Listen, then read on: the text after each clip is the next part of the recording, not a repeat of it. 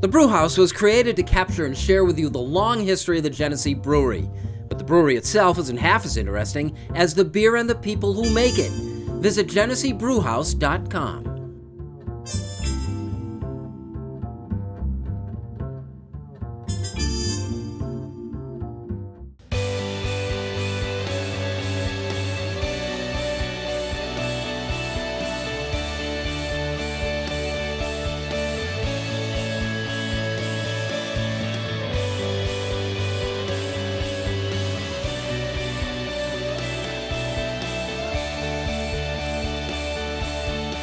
Hey there, everybody. Welcome to the Rochester Press Box presented by our friends at the Genesee Brew House. I am Toby Motyka, and I am joined by an esteemed panel of colleagues. Mike Catalana, actually a colleague. Yeah, 13 how about WHAM. that? Pat Duffy.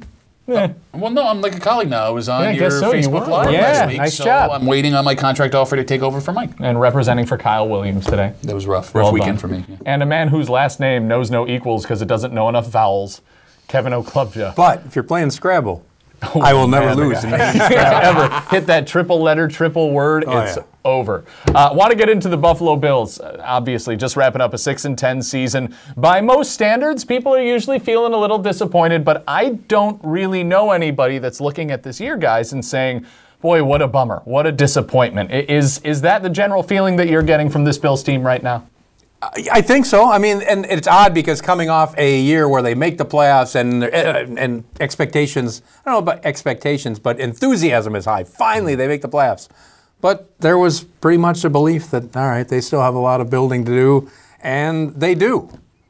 The offensive line is, they got to start. It's atrocious. Yeah. It's atrocious. They got to start there. Josh Allen ran for his life a lot. He didn't take a lot of sacks after coming back from his injury. I think he only took 7 over the last 6 games, but that doesn't really His mobility was the reason why. Right. Yeah.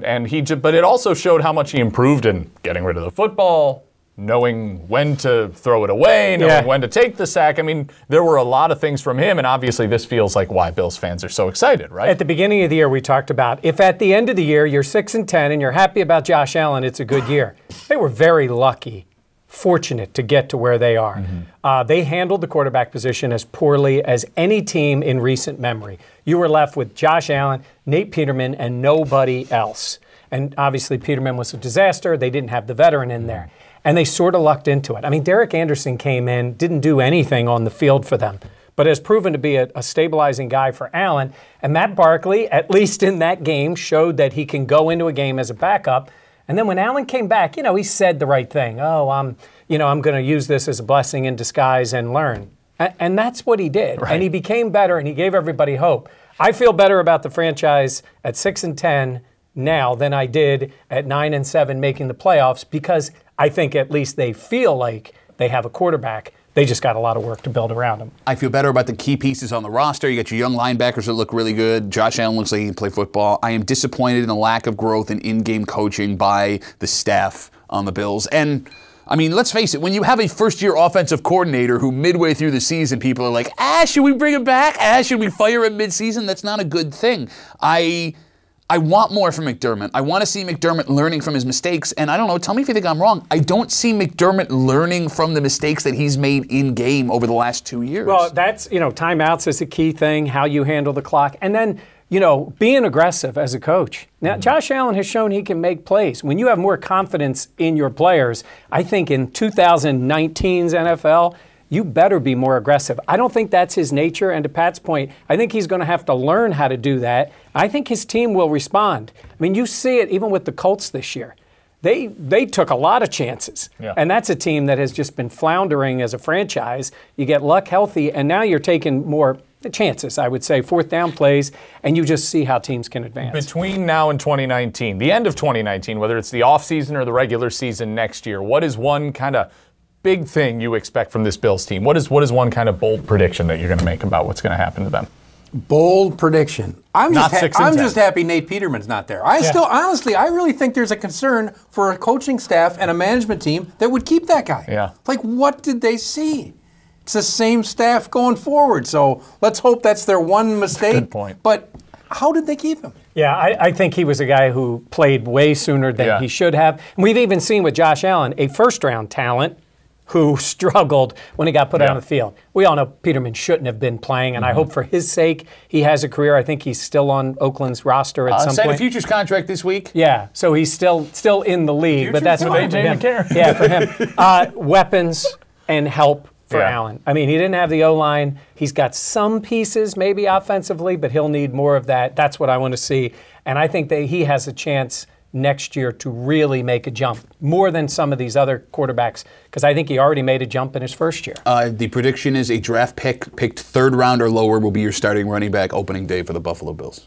That's a good one. Damn right Bold. And if you do want me to make a prediction, McDermott will actually start to go for it and will understand it's 4th and 2. We're at the 45. Let's just go. All right.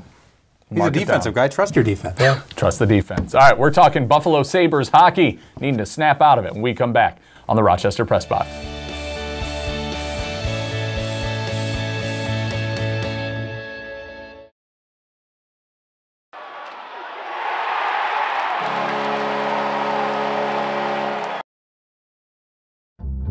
The Press Box is brought to you in part by Bay & Goodman Pizza, a local Rochester favorite. Corner of North Winton and Browncroft, Bay & Goodman Pizza.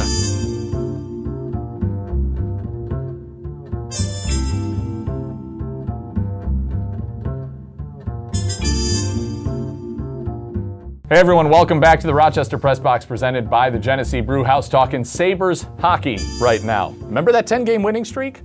11 out of 15 coming into Thursday night's game against the Florida Panthers. What's gone wrong so suddenly for this team, or is this really just who they've been all along? I think that's really the case. I mean, pucks aren't going in right now, so they're not scoring goals, and every shot against is magnified, and Carter Hutton's given up a couple bad ones, one in overtime that cost him a game, one off his glove that I still don't know how it went in. He doesn't either. But now they can't overcome that mistake. Yeah. Before they were winning 1-goal games, now they're losing 1-goal games. Is this the real Sabres? Probably. Somewhere there's secondary scoring. I don't know where it is. That's the problem. Is it on the roster or not? Reinhart, he was some secondary scoring last year. He's getting a ton of assists this year. Yeah. Well, Skinner's slowed way down, obviously, but he couldn't keep up that pace. He's a top-line guy now, so he can't be your secondary scorer. I don't know who else you can put on that wing with. I mean, I guess you could put anybody on there, but I don't know who I'd feel comfortable with. It was Palmer at the beginning of the season, but that line really came alive when Reinhart was parked on that wing with Eichel. I mean, the thing that really frustrates me is I'm seeing a lot of Sabres fans saying, go make a trade right now, go find yourself secondary scoring. You're out of your mind if you think, as fun as this season has been for the Sabres so far, that you are 1 or 2 players away from being a legitimate contending Stanley Cup team. And why, with everything you have in the pipeline, the Sabres have one of the best minor league systems players-wise right now, why you would sacrifice any of that for short-term gains to win what? Maybe a playoff series in the Eastern Conference? Yeah, I think the 10-game winning streak can really cloud things a little bit. It did elevate people's thoughts. 2 years ago, the Flyers had a 10-game winning streak and then missed the playoffs. The next year they got in, got bounced out in one round, and then this year they're horrible. Coach got fired. And they have Claude Giroux, who's playing really well, and they have Gritty. Well, that might be their second best player.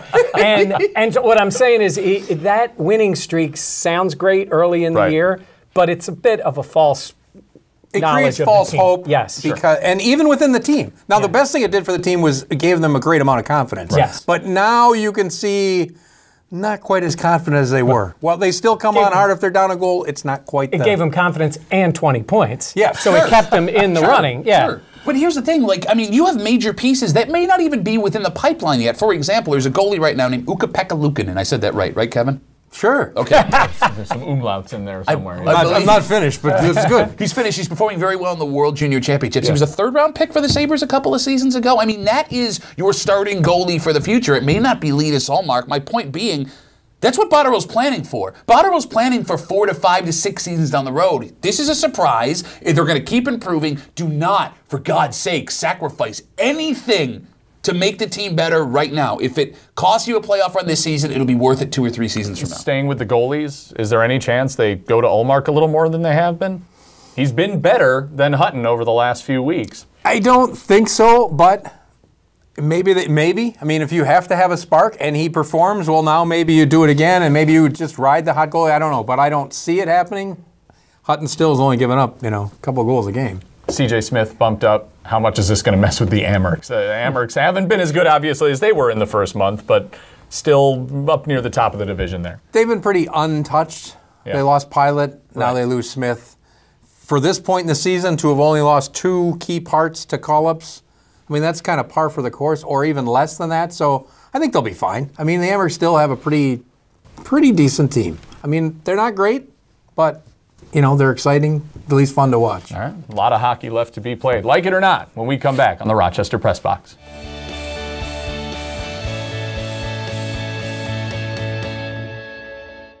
Here's the Press Box trivia question brought to you by Market View Liquor, where exceptional customer service meets an extensive selection. Jefferson Road at 390.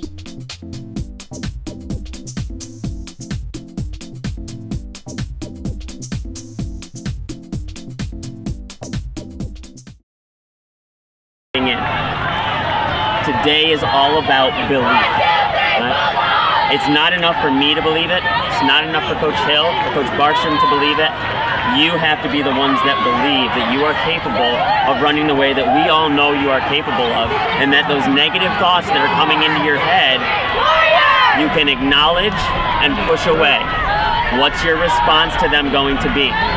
5 more meters, 5 more meters, 5 more meters.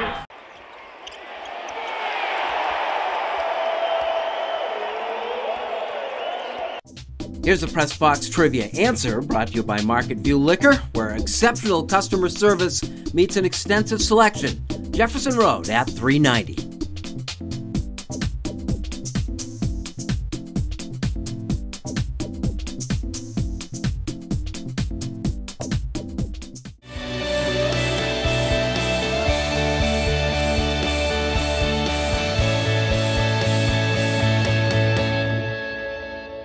Hey everybody, welcome back to the Rochester Press Box presented by the Genesee Brew House. On location there from time to time down on St. Paul Street. Make sure to head on over there for lunch, dinner, or a drink sometime.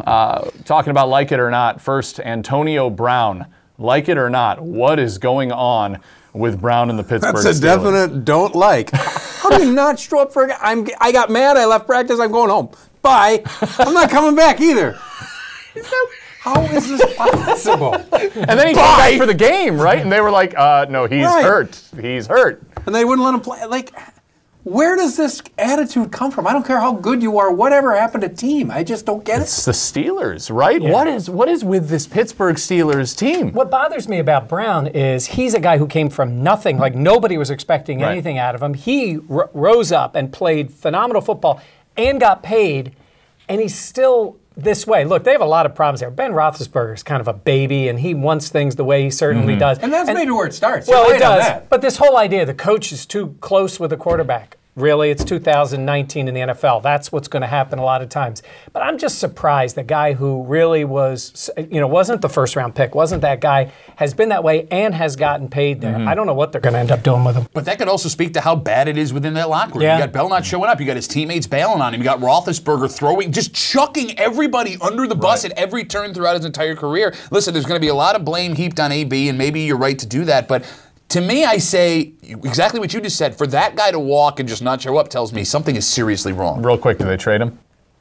I think it's tough to trade that guy. You are a mega talent, and you're in a down position based on everybody knowing he'd have to go. I think it'd be tough to trade him. All right. Like it or not, college football showing this past week that it should not expand the college football playoff. I mean, I like it. I think 4 was always the appropriate number. I do find it very funny, and this happened with a couple of teams, but I'm going to focus on Georgia, who loses the other night, right? Like, Georgia players during the 2 semifinal games are tweeting out, hey, this is what best 4 teams in the country, right?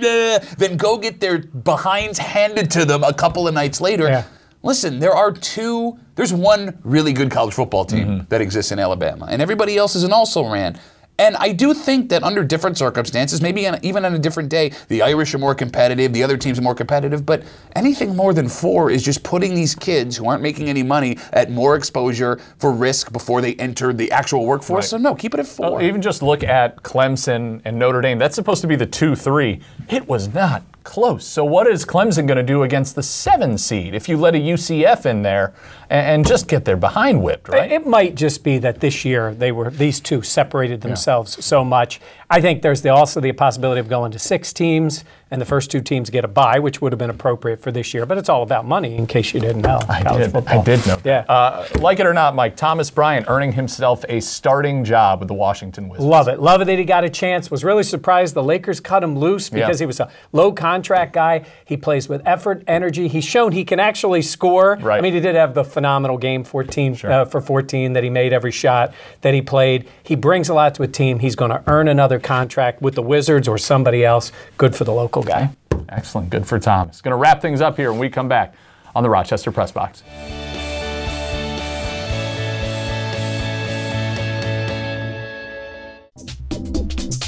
And now here's this week's MVP Experience Stat of the Week, brought to you by Sport Clips, where it's good to be a guy. No appointment ever needed.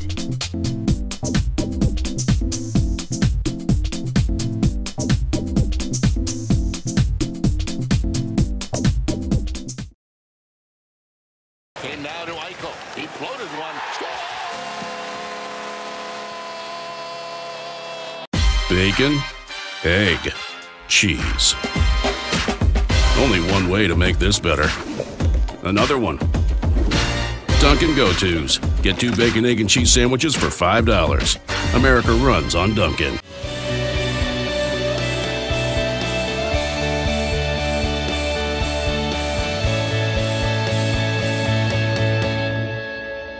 Hey, welcome back to the Rochester Press Box. This segment, Unfinished Business, brought to you by Dunkin' Donuts. America runs on Dunkin'. Pat, start us off. Some folks wake up the day that their favorite team's schedule is released and they run and they see who they're playing all season long. I do the same thing for the Rochester Red Wings, but not who they're playing.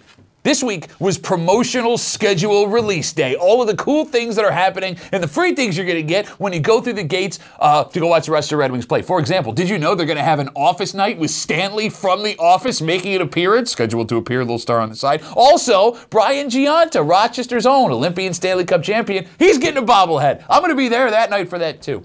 The Rochester Red Wings are brilliant at one particular thing, the ballpark experience. Now, there have been other teams in this town, professional sports teams, that have a hard time getting people to the gate. There's so many entertainment options that exist nowadays, and going to these games can be a little bit expensive. The Red Wings realize that. So instead of pretending like you're a diehard baseball fan that wants to go watch minor league baseball on a 90-degree day, they have Stanley from The Office, and they have Brian Giunta bobblehead day, and 5 days where I could bring my dog to the ballpark. I like watching the baseball, but I also like Dippin' Dots, and I also like getting my Brian Giunta bobblehead. I like what they do there, and I'm really happy that the Rochester Red Wings understand that I'm not only there for baseball, but I want some free stuff too. And you want some food. Yeah, I do. Some of that food last year. You forgot the plates bobblehead. Is there a place bobblehead this year? August 8th. Because I was talking, I don't know, you could talk about your time.